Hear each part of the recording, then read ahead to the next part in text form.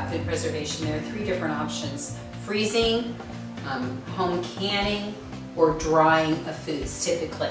So when we're looking at maybe with limited resources or possible power outages, we're not going to include freezing in today's discussion, because freezing, although is very valid and very excellent for many things, and I do it all the time, for our purposes we're going to focus on home canning, and we're also going to focus on dehydrating of foods, because I think those are the things you'll find the most helpful.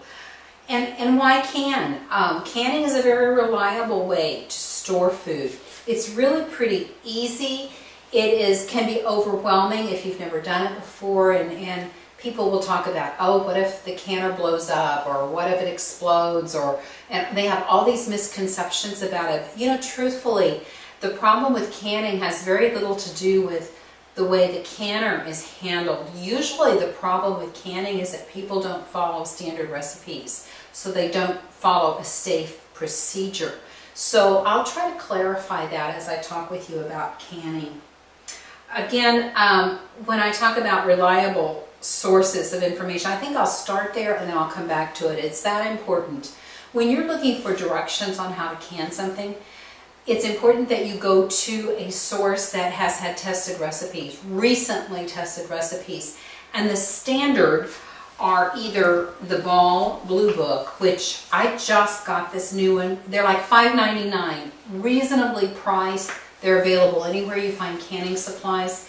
And the nice thing about them, lots of diagrams. They also get into freezing and they also get into drying. But everything has been tested and retested, and it is considered the standard. Now, the University Extension Centers also, excellent information, and they work together, okay? And these are available free online, University of Missouri Extension. And they have several pamphlets that are available that you can print, download, and print yourself, or if you have a University Extension office near you. And they will also give classes that you might consider too if you're wanting to learn to can. And then I just discovered something just as I was doing research for this. I had a question about canning meats, because I had not done it before. I knew that meats are low acid. You have to be very careful in how you do it, and I wanted a standard recipe.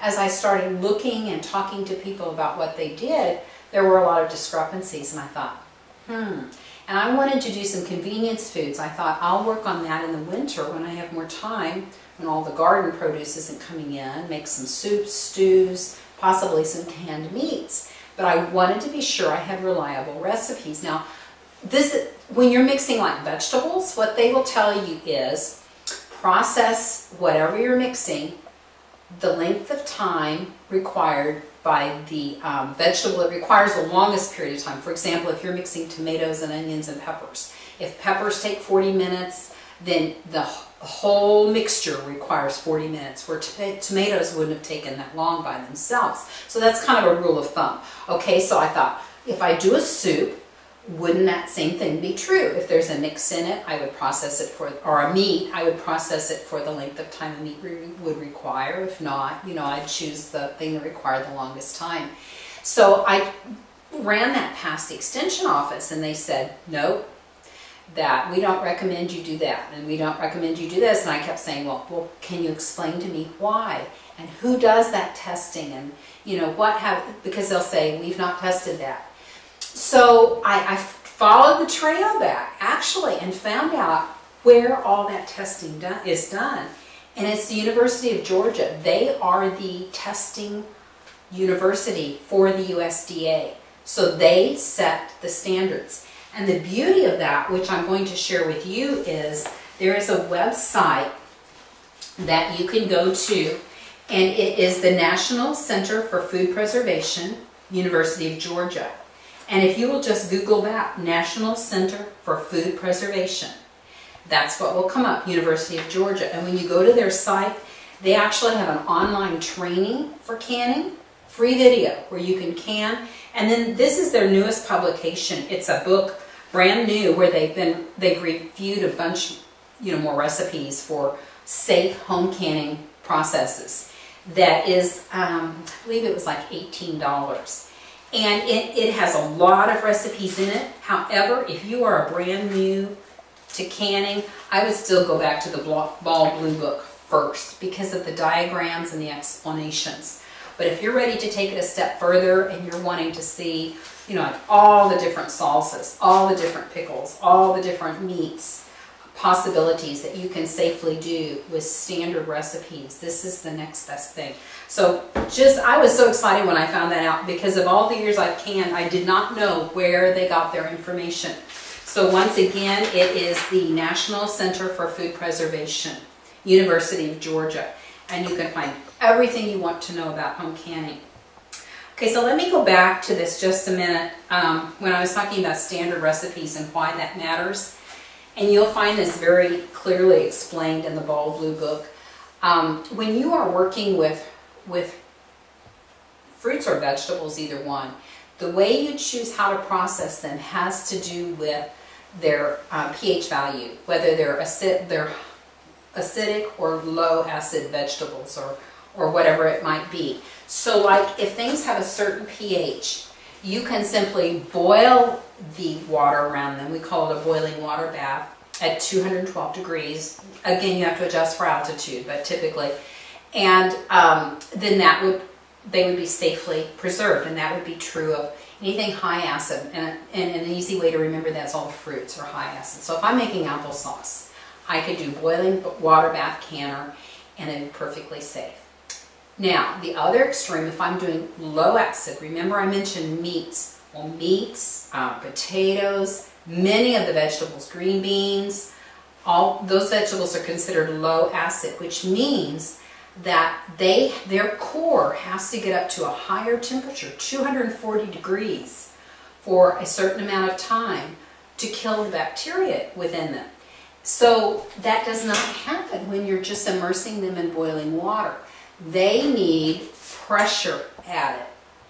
Okay? Now the one that falls kind of in the middle is tomatoes. It used to be that tomatoes were always done with boiling water bath. Many of the newer varieties are not as acidic as the old ones. So when you're looking at recipes, they will either say to add like lemon juice or citric acid or vinegar or something like that to raise the acidity, and then boiling water bath, or they will have you pressure can them for a short period of time. So keep that in mind. Tomatoes fall right in the middle. But what I want to emphasize is the way bacteria grows. That's the whole critical thing with canning. The most dangerous food poisoning from canning is the botulism, which you may have heard of. And it grows without air. So, say you have these canned green beans and they're sealed. You think they're perfectly safe. Not just because they're sealed. That botulism does not require air to grow. So, if they have not been processed to get that inner temperature up to that 240 degrees for a standard length of time, you would not want to consume them. And you can't smell it, you can't see it. It's not like mold that grows on top of something. So, and it is pretty dangerous. So you're thinking, well, this is overkill. How often does that happen? Not often, but it is life-threatening when it does. So I'm like, why take the chance? I still hear about people who will try to can in the oven, which is just awful. You just can't, it's just so dangerous to do it that way. Or they'll say, you know, I would never use a pressure canner. I boil everything in water. If I boil it long enough, it's good. My grandmother did it. My mother did it. And maybe so. And maybe that's a risk you want to take with your own family. But I would not do that. And products have changed. Like I said with the tomatoes, there are lower acid tomatoes now. And as that has happened and more research has been done and more has been learned, why not take advantage of it and do it right the first time, and then you can rest easy and not be concerned. That pH level that makes the determination whether they're acidic or not is 4.6. So when they're tested, that's what they're going by. And if you're mixing an acid and a low acid food, you treat it all as if it's low acid. Now, the other thing they told me when I called, I finally talked to them or asked the question that was sent to the University of Georgia. I was asking about those mixtures of foods and convenience foods and meats. And they said that absolutely no thickeners are to be added to soups or any pasta product or noodles or anything like that. And I kept asking why, you know, what would be the problem with that? Is it a quality problem, or is it actually a safety issue? And they said it's a safety issue, and the reason is because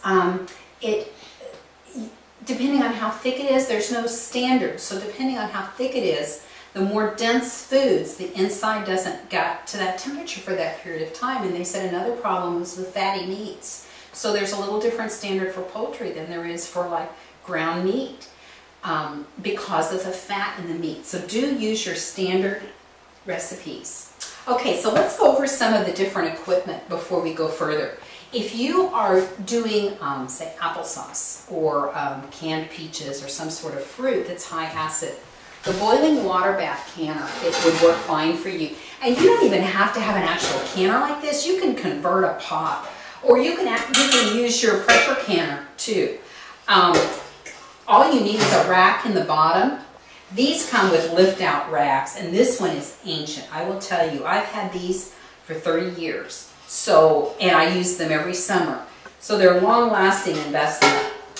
But they have a rack to lift the jars out, a lid. All that is required for a boiling water bath canner is a rack in the bottom and enough space at the top that you can put your jar down, and it has at least like an inch or two of boiling water over the top.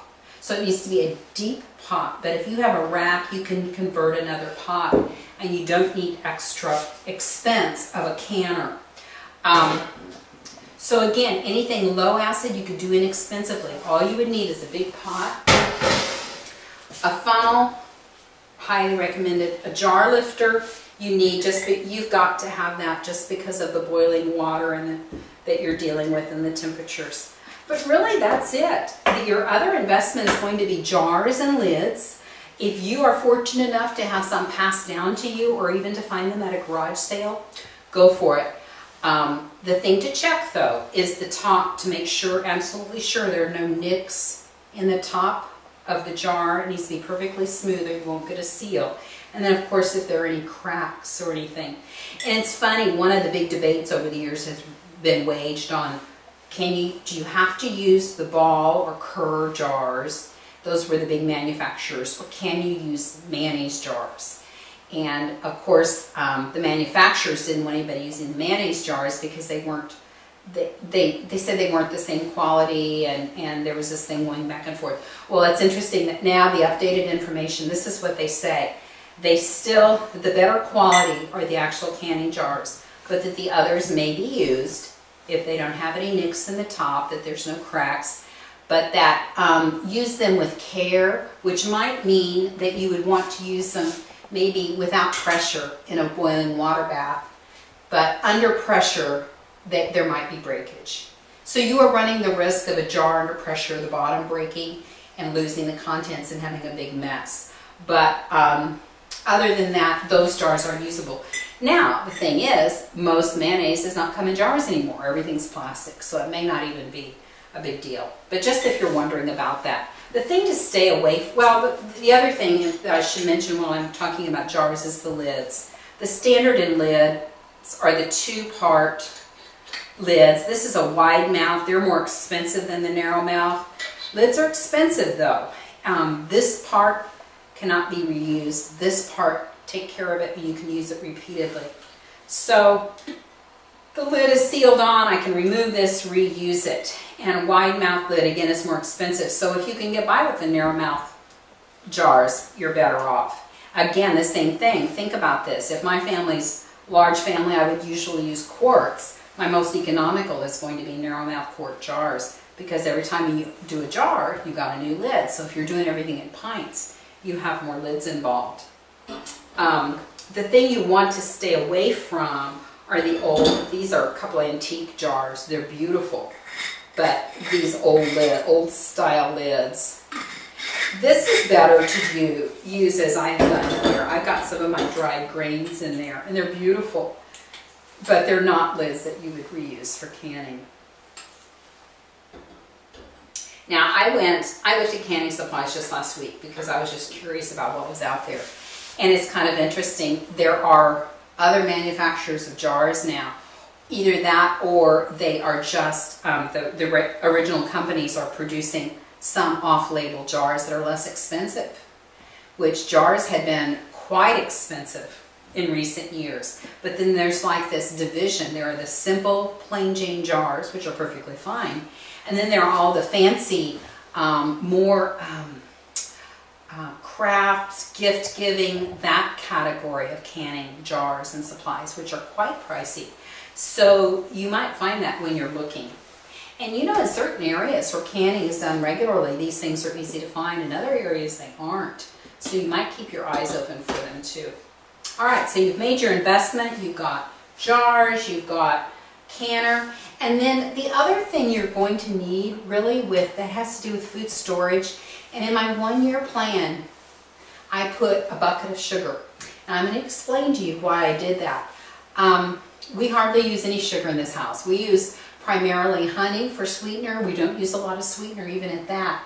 And honey stores forever, and I highly recommend honey. And you can with honey, like if you're doing a fruit product or something. But sugar, I use heavily during canning season for sweetening of like apples and that sort of thing. So that's why I think it's important to have sugar on hand for more of a food preservation time. And so that's something you need to weigh yourself. Maybe your family uses white sugar and it's not an issue to you anyway. But in case you're wondering why I keep talking about nutrition and I included all that sugar, that's why I did it. All right, so then let's look at the pressure canner. This one is ancient. One of my dreams is to have one of the All-American pressure canners that prepare the way it carries. The advantage of them is they don't have the rubber ring that has to be replaced every few years. But I wanted to show you this my old original one, because I want you to know, if you're going to do canning, you have access to produce and you're going to can. These things are expensive, but they last forever. This one I know is 35 years old. You can tell by the color. And I have replaced the inside ring, but it is a workhorse. And I use this thing for canning. I also pull the inside out. I've got a heavy pot to cook soups and stews in, or for cooking down apple butter or something that might stick. And they are just indestructible. I have replaced the gauge. I did that like, 3 or 4 years ago. So it had been, 25 years before doing that. Now, the other thing I want to tell you about with these is the extension office. The local extension office safety tests these for you. So like, in my case, mine is so old, or say you found one at a garage sale or used one somewhere and you weren't sure if it was safe. The extension office, and in our county it's free. You make arrangements with them and they have a little machine they put it on to see if your gauge is accurate. It is important that that gauge is accurate if you have a gauge type canner, but do know that the extension office, they are your best friend when it comes to this sort of thing. Free publications, testing, and if you have a question about the safety of something, they can tell you, lead you in the right direction.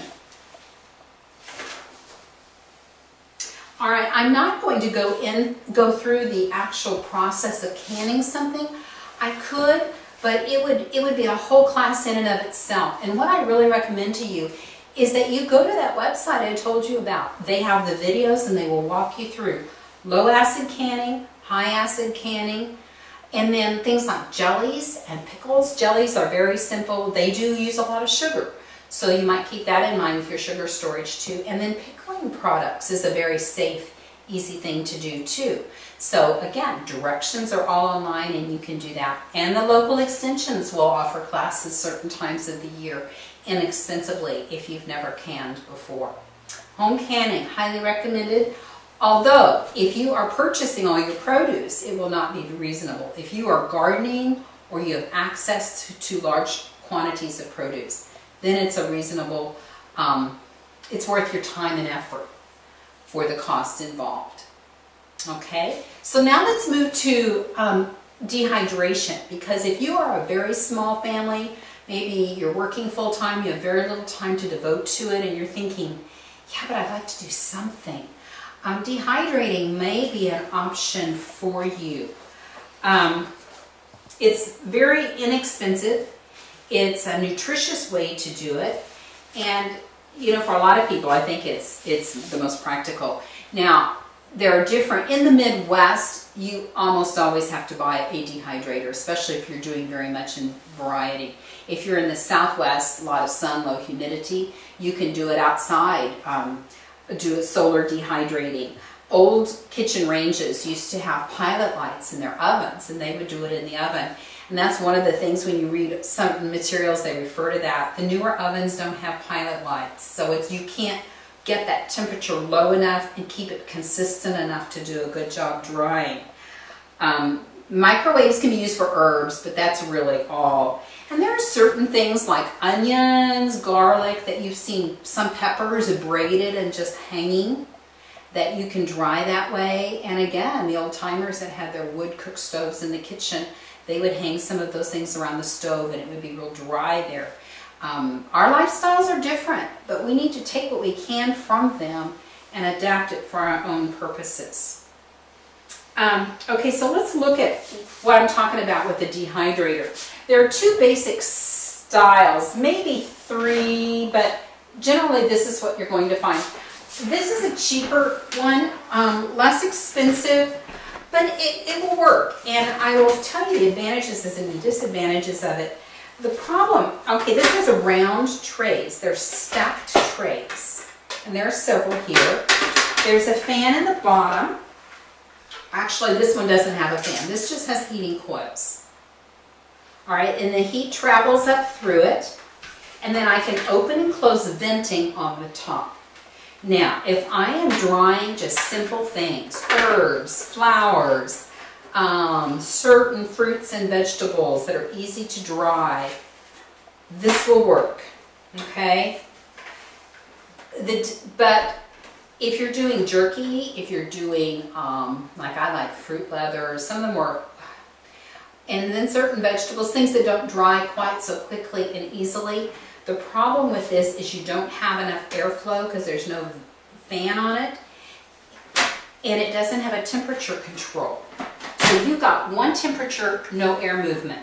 It will work for certain things. So if your needs are very simple, these things are like $30. They're very inexpensive. Okay, so keep that in mind. The other thing to work around is I like to do like fruit leathers and things, and I don't like working with this hole in the middle. That's a problem for me, and again, it may not matter to you. All right, so keep that in mind. Inexpensive, you don't have air, you don't have a blower, and you don't have temperature control on it. Okay, so then another one, this is the one I got 2 or 3 years ago, and this one is a different shape, which really the shape doesn't matter. Move something so I can show you more carefully. But what I do want you to see on here is it has the on-off switch, but it has a temperature control. And certain things need higher heat. If I was making jerky in it, certain vegetables that need a higher heat, I can adjust it there. All right, the other thing is there's a blower on it. And you can't really see this in the bottom. All you can see is the remains of the basil that I did most recently that has fallen down. But there is a blower in the bottom. And then again, you have the trays. And these are rectangular trays, and there are a series of them. I'll show you the top. They look like this, and they have removable plastic trays that you can take out and wash. And then they also have smaller solid trays that, like if you're doing a fruit leather or something, you could do. Now, I've really liked this dehydrator. It does a good job. I do rotate trays from top to bottom. You would do that on the other one too. It seems to do an even job of as far as like airflow and all that. Now, for fruit leathers, I don't have a little tray in here with it. I think I just took them out totally because they were kind of in the way. What I do is put just saran wrap down and spread my mixture on top of that. And then after it's dried some, I peel the saran wrap off and let it continue drying. Because if you didn't use something, it would drip through when you're using a liquid like that. The other thing I don't like about this is the blower in the middle. And again, you have to work around that. Now, the top of the line is usually considered to be the Excalibur brand. And this one is about $120. It is more like the $200 range. and I am fairly certain that it does not have that center blower. I think the air flows in from this side. But that would be something to check out if that's something you're going to use heavily, and if that matters to you, and it may or may not. Okay, so they're not expensive. They're easy to clean, easy to use. And I want to show you some of the things that you can do with them. They always come with books that have all kinds of ideas. But the Ball Blue book in the back, and also in this book in the back, there are all kinds of ideas there too. So like if you're thinking, I've got this thing and somebody said I should use it, what do I really do with it?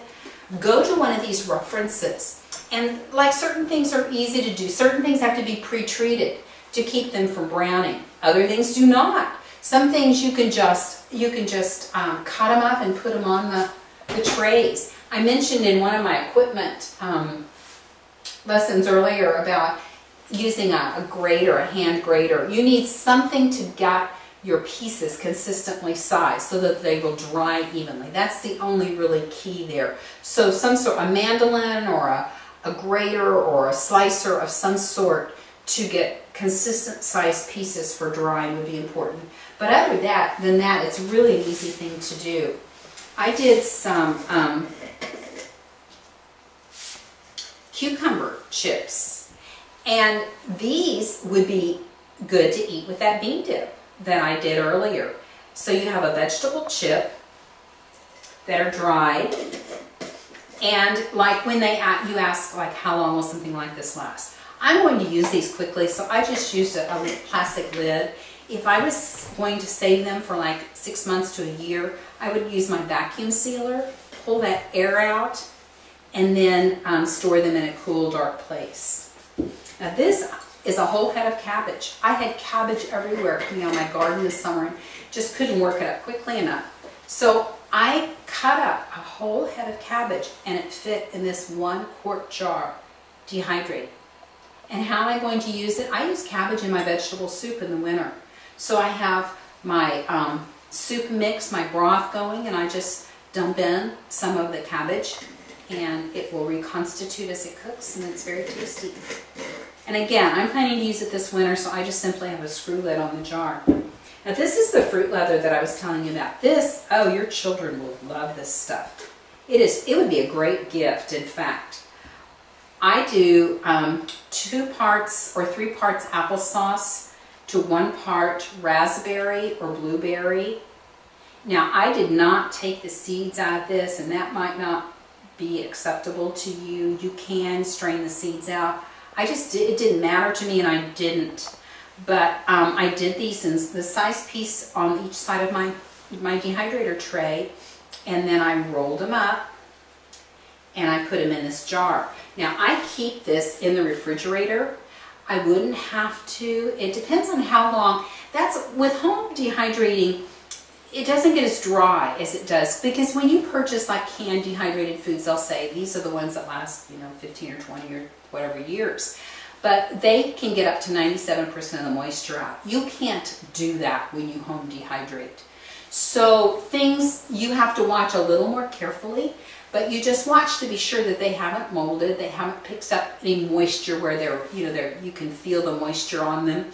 And they're fine. The thing you would watch for would be that, or mold or something like that. Otherwise, you're not going to have a problem with them. So it's more like, oh, that product's wasted. After all that time, I need to throw it out. It's not so much that you have to be worried about eating something that could hurt you. So again, you just kind of have to weigh your goal and how long you're going to store it.